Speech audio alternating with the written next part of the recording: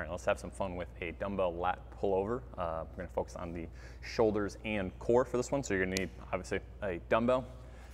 I'm gonna lay back onto the ground, squeeze my belly and try and flatten my spine against the ground. And then I'm going to go ahead and just let this dumbbell lower nice and smooth overhead, and then squeeze my lats to come forward. So what I'm thinking is I'm trying to press through the dumbbell to drive my straight arms even as it lowers,